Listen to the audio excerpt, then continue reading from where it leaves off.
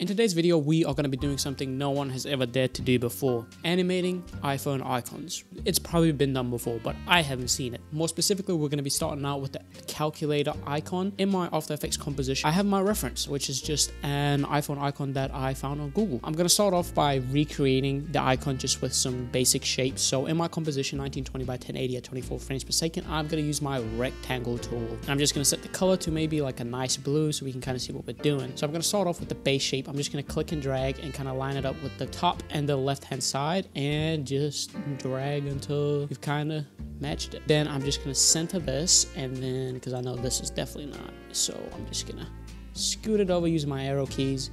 And that is pretty good. I'm just going to be naming stuff as we go along because that's going to be easier. And I'm going to increase the roundness over here in the new properties panel because I love the properties panel. I'm going to hide this, and keeping the rectangle tool, we're going to make this LCD and just kind of line it up as good as you can. Just make sure that is centered, and then add some roundness to it once again. Bada bing, bada boom. And we're just going to name that LCD display. Then I'm going to use the rectangle tool again and just make this little button down here and just increase the roundness. Then I'm going to go to my ellipse tool, and we're going to be recreating this little circle. So while I'm going to click and drag and hold shift while I'm doing it so it stays proportional.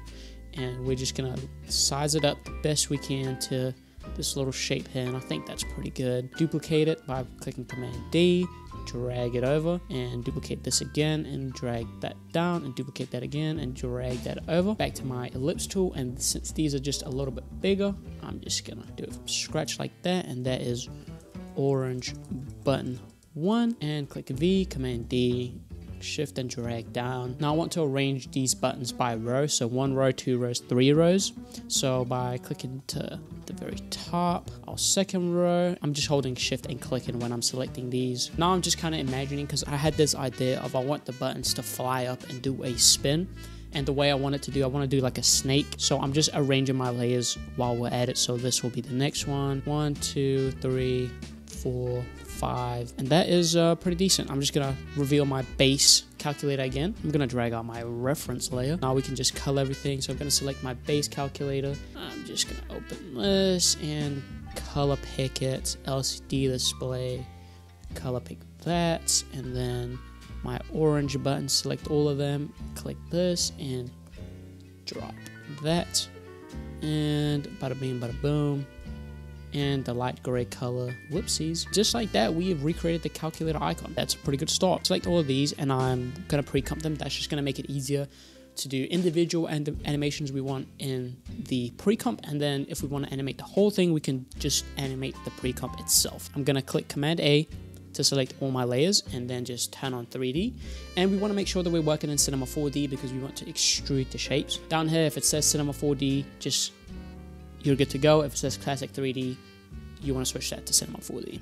So I'm going to start with the base of the calculator, but before that, I'm just going to open 2 views so we can see it from the side, see how much we're extruding it. Down here, I'm going to open it up and go to Geometry Options, and I'm going to set this to about, what, 50? 50 will work. I am going to move the anchor point. You can either go into the anchor point and then put in half the value of the anchor point in here. So let's say right now we put it to 50, so in the anchor point you wanted to put it to 25, and that'll center it. Now I want to go into all of these, and I'm just gonna search for extrusion depth, and then we can select all of these new ones that we haven't touched yet. And I don't want them to be as extruded as our main calculator, just because that might look a little too crazy. We don't want the buttons to be that crazy, so maybe we'll set them to 10. And then once again, I want to hit A to bring up my anchor point, and I want to keep the anchor point in the middle of these as well. So for each one, I'm just going to set it to 5, which will put the anchor point right in the middle of our shapes. And then we can select all our layers and just drag them and hold shift at the same time.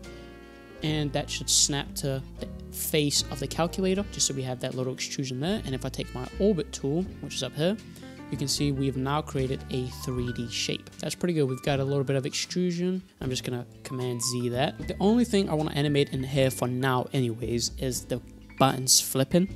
So I'm gonna go to about 1 second, and I am gonna keyframe all my buttons. I'm just gonna select them and keyframe the position, and I'm gonna go forward half a second, just about, and then we can just select them all. And I don't know why I closed the 2 view, because I kind of want it right now.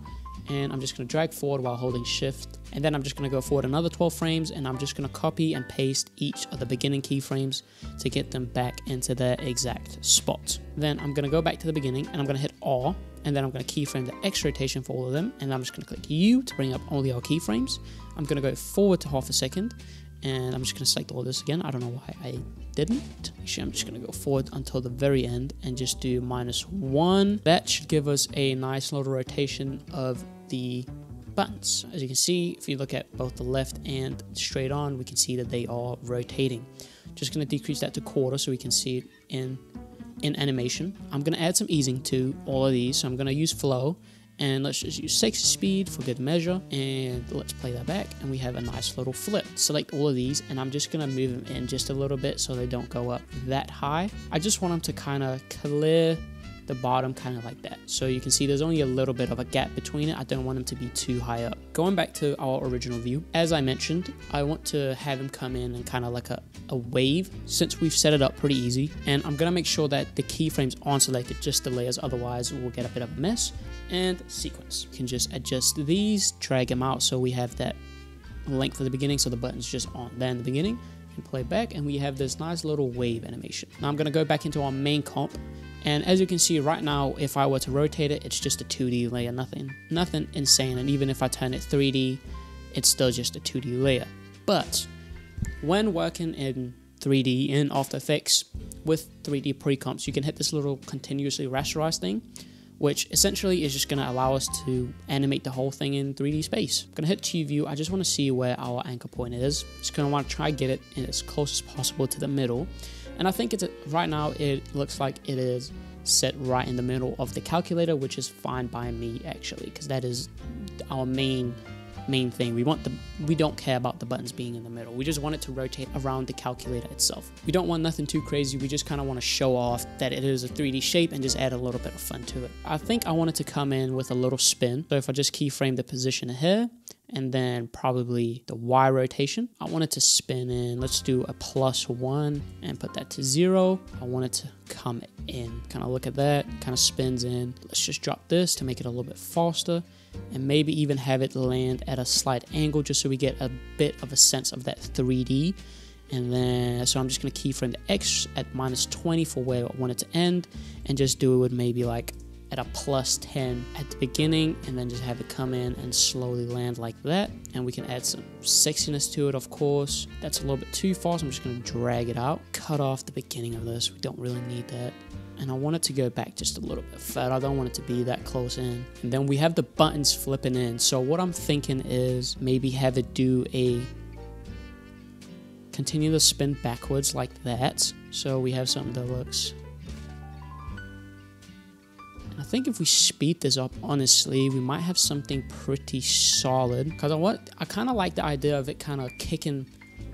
Once it finishes the kick, it kind of kicks the buttons to go. It's missing a little bit of something. What I'm going to do is I'm going to add a null to this. So I'm going to select it, and we are just going to create a layer, new null object, and call this controller, and put that into 3D space, and then I just want to make sure that my anchor point is pretty good for it. If I just select my anchor point tool and drag this backwards until the center of it, so now if we rotate it, pretty darn good. So I want it to kind of still have some motion while it's doing that. I'm just going to keyframe the X rotation, lift it up a little bit so that it always just has a little bit of that movement going, even though it's very, very slight. I open the position of it and zoom it out a little bit, just to always have just a little bit of motion. I think right about here, I'm going to keyframe the X rotation and have it do another full spin. Sexy speed that thing, and let's play it back.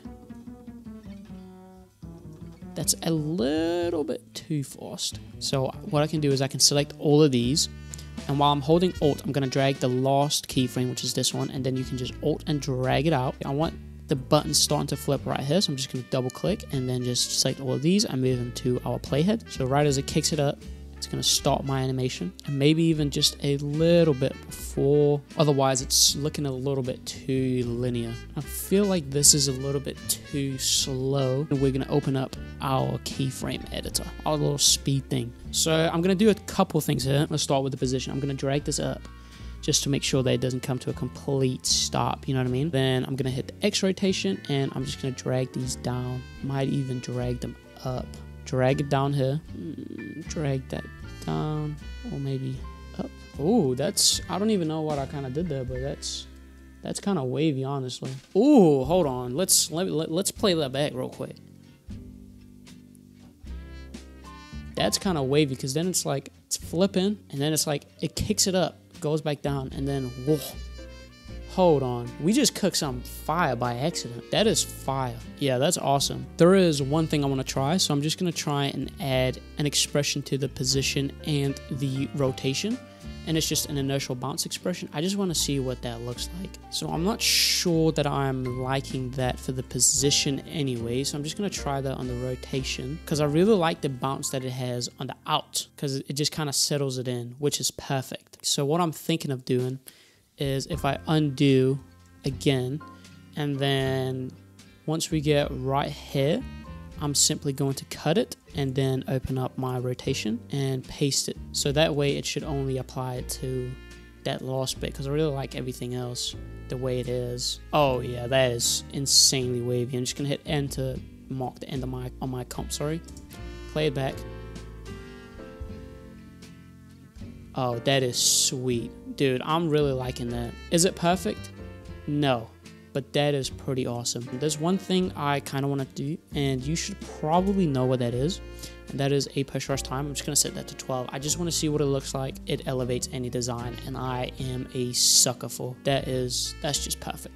That is absolutely perfect. And just like that, we have animated an iPhone icon. We had some happy accidents, as Bob Ross likes to call them, and it turned out pretty sick, honestly. It was just kind of an accident. But, you know, sometimes stuff just works out because it's supposed to. I just want to say thank you, and look forward to see you again next week. Peace out.